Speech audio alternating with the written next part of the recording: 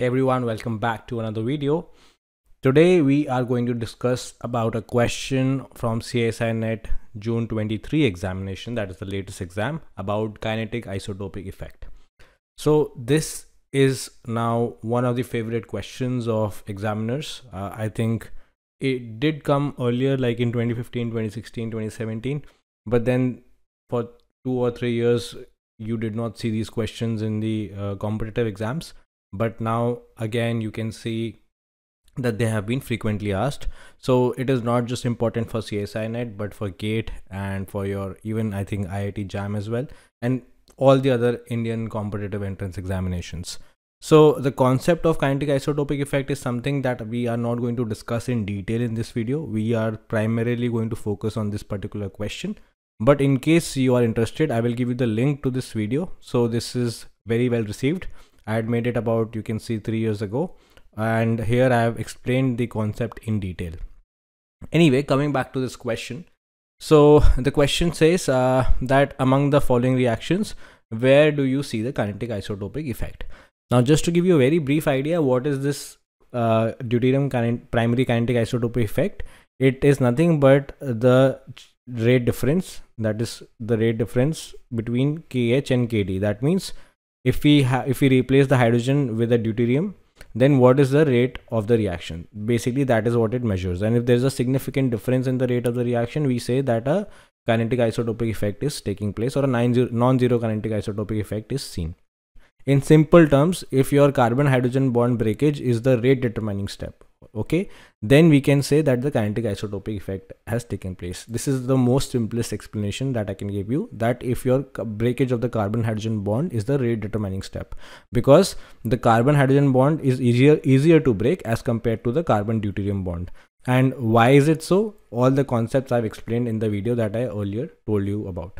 Anyway, coming back to this question. So you can see that in option number B, there is no significant alteration of the carbon hydrogen bond. Basically, it's an electrocyclic ring opening reaction. What is going to happen? This bond over here is going to move like this, and this is going to move like this. So this is electrocyclic ring opening of your cyclobutene, and the carbon hydrogen bond breakage is not going to take place. So either if you had hydrogen over here or you had deuterium over here, there would be no change in the rate of the reaction. So definitely in this case, the primary kinetic isotopic effect is not going to take place. So you can cancel this out. But most importantly, you can also cancel out option number 1 because it says A and B, and you can also cancel out option number 2, which is B and C. Now please remember this. This is very important for competitive examinations, because I have said this multiple times before as well. That you do not have to prove yourself, or you do not have to test yourself in the competitive exam. You have to be quick. So among option number A and C, whichever you feel more comfortable solving, you solve one of them, okay, wherever you are more confident. And then if let's say primary kinetic isotopic effect is taking place over here, you're confident, you don't have to solve for C. You move on. Later on, if you have time for revision, then you can cross verify whether in C primary kinetic isotopic effect is taking place or not. Okay. So let's go with option number A over here. It looks to be a very simple, straightforward name reaction, that is your Claisen rearrangement.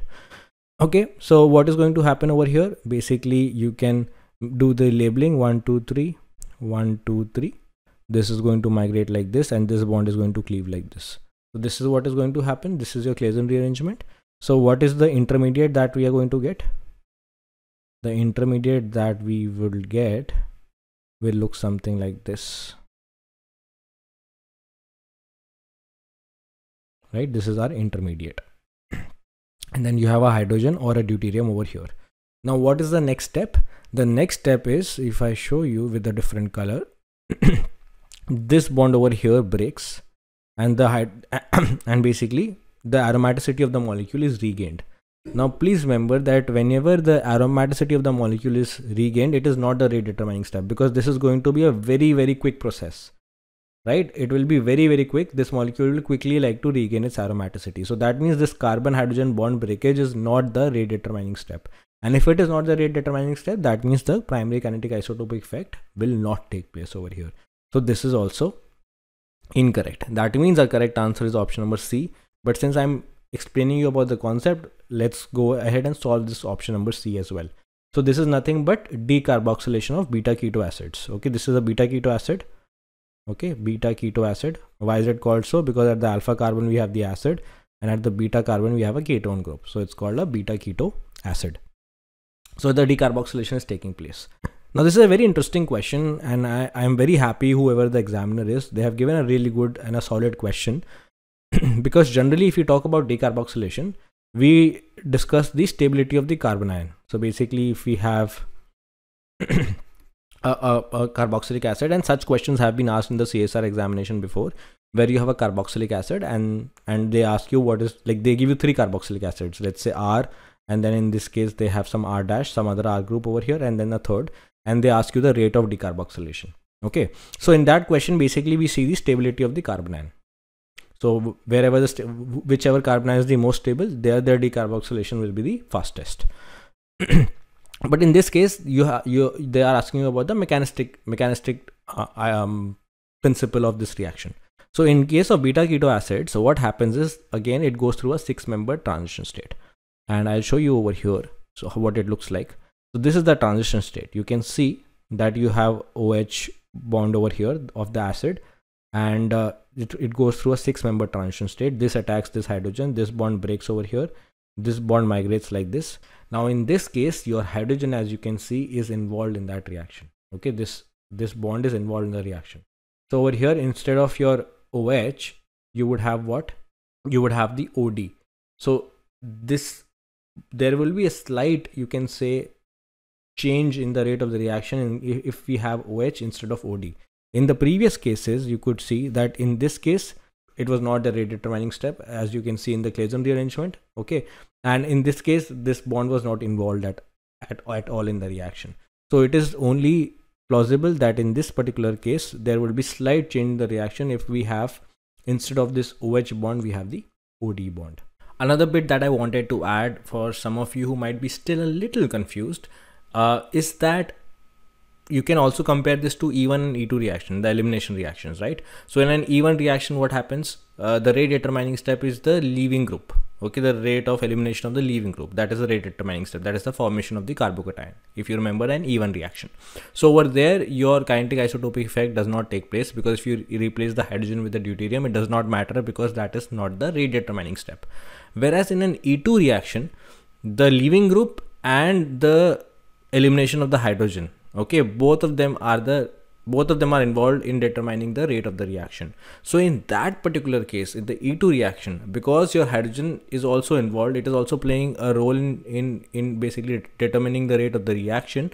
So that is where your kinetic isotopic effect will take place. Similarly, in the example that we saw where the transition state formation was taking place, there you're even, like initially I had told that it is a carbon hydrogen or a carbon deuterium bond, but even if you have a OH bond and a OD bond, there will be a quite a lot of difference in the bond strength of the OH bond and the OD bond. So there also your deuterium kinetic isotopic effect will take place. Generally we study for carbon hydrogen and carbon deuterium, but it can also be studied for OH and OD.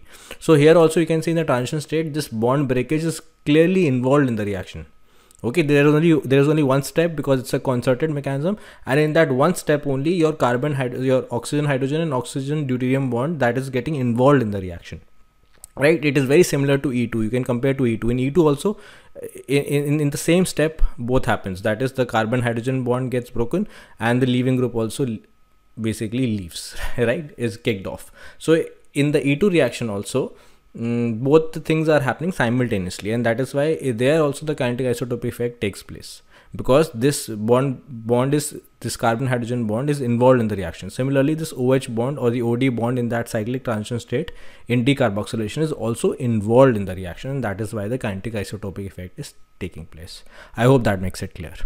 Anyway, if you like the video, please give it a big thumbs up. I will see you in the next video very soon.